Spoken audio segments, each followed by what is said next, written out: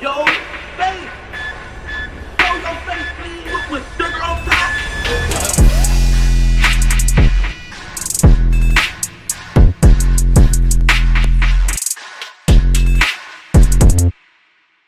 Hey, what's up, y'all? Y'all know my slogan. I don't know it all,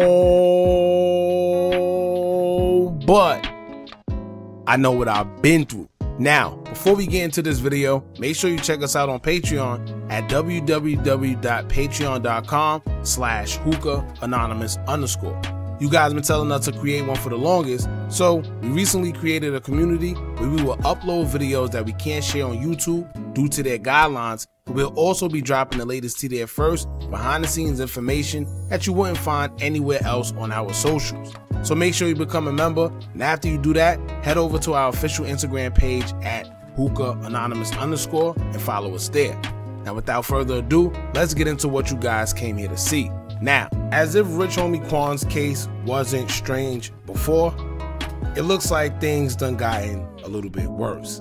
Now from the beginning I told y'all something ain't right. I know y'all like to say everything isn't a conspiracy, but I think we've learned through time and history that everything also isn't what they say it is neither. Now Rich Homie Quan's incident report has been released, and now we are hearing that yet another family member, which is his brother, is also involved in the situation as well. At first it started from nobody knowing how Rich Homie Quan was discovered. Then we will later find out that his girlfriend or children's mother is the one that discovered him, and then it was her talking to the father, and now we're hearing that the brother also found him with food in his mouth. Now when it comes to that, they're saying that he's the first one that would technically have had discovered Rich Homie Quan deceased. And let me show you how something don't make sense real quick, right off the rip. When you go to XXL, their headline is that Rich Homie Quan's brother found rapper asleep on the floor with food in his mouth hours before death. Now, this would make sense for a lot of reasons, because 9 times out of 10, if he found Rich Homie Quan, quote unquote, asleep with food in his mouth, he was deceased right then and there. He was dead there, right? Which means that he been discovered dead before the girlfriend actually made the 911 call that we all heard. But here's my thing. Why didn't the brother call the police? Right? Why did the brother leave him there? Let's make sense of something, right? Real quick. And this is why I always tell y'all, this is why you gotta come to your own conclusions and do your own due diligence, because if you leave it to the media, they're gonna tell you anything. What sense does it make where you find somebody, your brother, right? Your brother, whatever relative, you find them on the floor, quote unquote, asleep with food in their mouth, and you leave them there? Like, it totally makes no sense. And even if you thought they was alive and they was quote unquote sleep, you know that if you have food in your mouth and you're asleep, you could choke, right? You could choke and literally die, or you could just choke, period. Why wouldn't you wake him up? So something right there in that, it just don't make sense, because let's say you discovered one of your family members that was asleep and they had food in their mouth. The first reaction you would do is try to wake them up. But yo, listen, wake up. You got food in your mouth. You went to sleep with food in your mouth. So you mean to tell me the brother didn't bother to wake him up, try to anything? He just left him there asleep with food in his mouth all the way until the next morning? And here's the thing, right? Here's another thing that's not making sense. If he found him on the floor, how did he get on the couch? And now going back to what the girlfriend said that she been seen him sleep on the couch, so she didn't think nothing of it. So when she went to go take the kids to school, she put the covers on him. And then after she put the covers on him, she took him to school, came back, he was still on the couch. That's when she discovered him with foam in his mouth. She called the police, and it went from there. But here's my thing. At what point did she discover him on the couch, and at what point did the brother discover him on the floor? Somebody's not telling the truth. I'm gonna tell you that right now. Somebody's lying, and something doesn't make sense. Whether you agree with it or not, I think at this point you could just agree that something doesn't make sense in this whole situation here. Right? So here's what I'm gonna do. Before we even get further, We're going to get into the article that's on XXL. Make sure you hit that thumbs up button so we can get this video into the algorithm. And if you're not subscribed to the platform already, make sure you do so now. All right, now let's get into it. Now the article in XXL would read, quote, on Monday, September 9th, the Atlanta Police Department shared an incident report that gives the accounts of Rich Homie Quan's girlfriend and brother, the last people to see the rapper alive on September 5th, the day he died. Rich Homie Quan's brother, Andre Munford, reportedly told police that Munford woke up around 3 a.m. and saw the rapper asleep on the floor by the kitchen with food in his mouth. His brother told the officer the scene was very unusual and he picked Quan up off the floor and put him on the couch. Quan's girlfriend, Amber Williams, also gave an account to the police.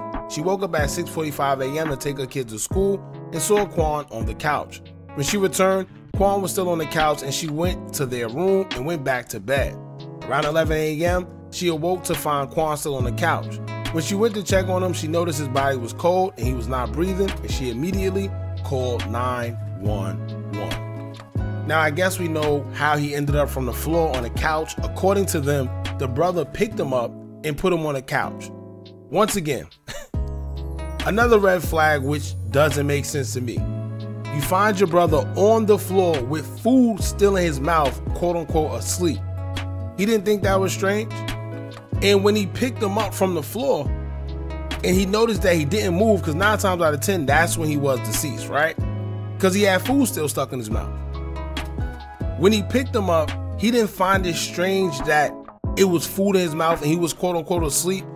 He didn't find it strange that when he picked him up, he didn't wake up. Right? With food in his mouth, all in all, he just picked him up and put him on the couch. Doesn't make sense. And also, why didn't he tell the girlfriend?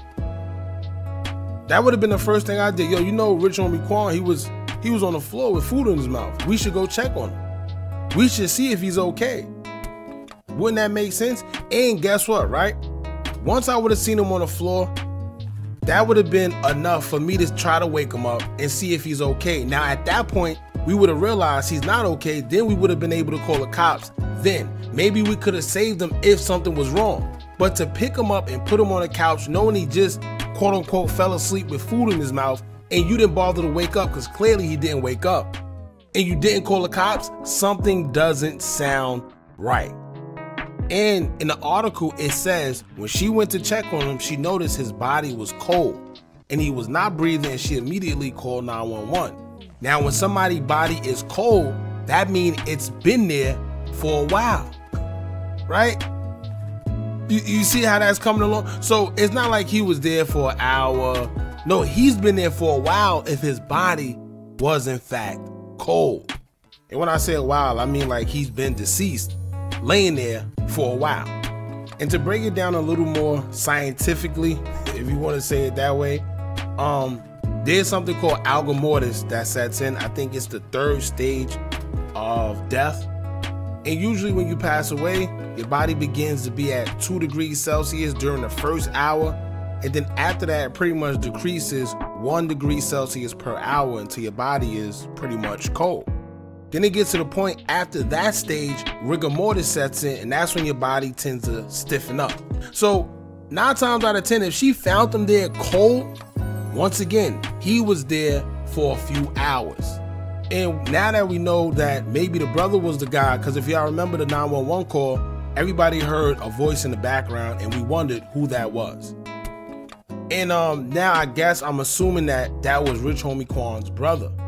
But when they called the police, why didn't he mention that they found him last night on the floor? Well, he found him on the floor with food still stuck in his mouth. I think that would have made more sense, because I think at that point is when he was actually deceased. From his body being cold already to the brother saying he found him on the floor with food in his mouth and still didn't decide to call the cops then. Yeah. Right? And another thing that's kind of a red flag, which doesn't make sense, because now that we know, being that the woman came out, the 911 call came out, we know that the brother found him, and that means that the brother was around. We heard that she called the father before she called the police. So why the family told TMZ that they were shocked that he passed away when they should have already knew that, right? If the brother was there, the father was there as well. That they're part of the family, right? So if they was there, why when they spoke to TMZ, the family said they were shocked. They didn't know. They didn't know the cause of death or none of that. But then once again, Boozy, right? Boozy comes out with a tweet stating that he heard Rich Homie Quan passed away from ODing. So if the brother was there, the father was there, and the family was shocked to find that he passed away and didn't know the cause of death, how did Boozy know? Who did he get the word from? Right? The brother just said he didn't even know that he was passed away. He picked him up, put him on the couch, and left him there. So who told Boozy that he passed away from ODing when the medical examiner didn't even know the cause of death? Something ain't right, y'all. Anyway, y'all let me know what y'all think about this whole thing, the incident report, and the brother now being implicated into everything. Do y'all think foul play is going on, or maybe it's just we're overthinking, right?